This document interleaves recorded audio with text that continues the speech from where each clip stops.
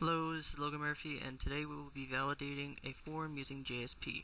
So, the first thing you want to do is take your template, copy it, and paste it into this page that we made earlier.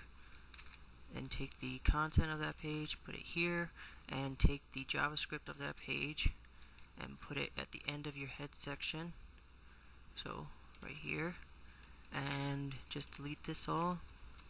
Just be using our template, and to guarantee that we got this correctly, we're just going to choose run as on the server, and we see that it has the input and the submit button. So we're going to add to this, we're going to add an input whose type is text, and the name is going to be email, and we're going to add an input for each column in the table we made earlier. And this will be password, and this type will also be password, and this all needs to go in a form. And put the other side of this form tag after all the inputs, format it, and this form is a little too low, and we are going to just look at this and make sure everything looks correct, and it does to me. So let's save it and refresh it, and something we need to do is I like to format my forms using a table and put that, surround all these inputs with that format, and there will be a table row for each input. And there will be 3 table data per row,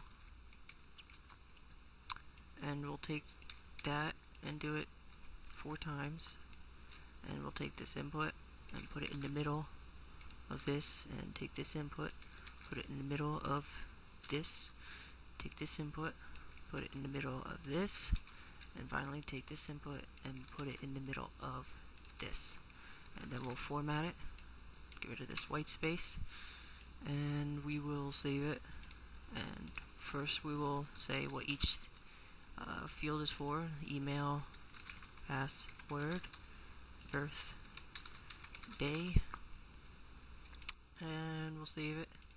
Come back here, refresh it, and now this is the kind of form we're looking for. So that's shown, that's not shown, and we have a date picker for this. Alright, so we are going to be able to click submit, which will do a post, and we will do JSP and JSP functions that will validate. So we should get the email, which we use the request object .get parameter, and we call the parameter by name, and we will also have a password, which is going to be the same thing.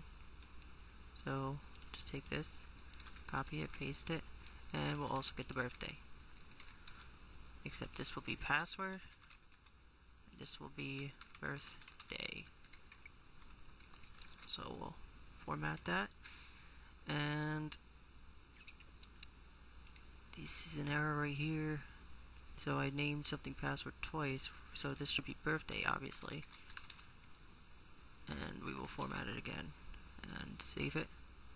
And so these are going to get anything that was submitted with the form. Now we want to see if this is the first time the page is rendered. So we just check to see if any of these values are null. So this indicates first rendering, and if it is first rendering, we will set the email to be empty string, the password to be empty string, and well, we don't really need to do that, and the birthday to be empty string. Format it, save it, and we're going to go down here, and for supporting persistence, we're going to say that the value of these will be percent equals percent greater than. It will be email, the variable we got, and this will be value equals percent equals birthday, and close the percent sign. So come back up here, and what we're going to do is write some functions that will validate. And so validate email, public static string, and these functions will return errors if there is such an error. Otherwise, it will return the empty string. So we have a string validate password,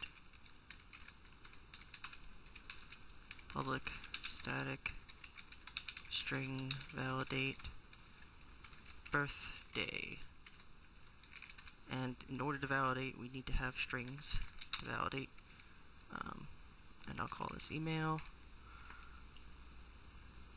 Take this, copy it here, copy it here. This will be password, and this will be birthday. Format that. So we're going to have a string error. We're going to assume that there's no error and then return error at the end. Put that in all these, format that, and we look at this and try to not really worried about that. For some reason this got cut off.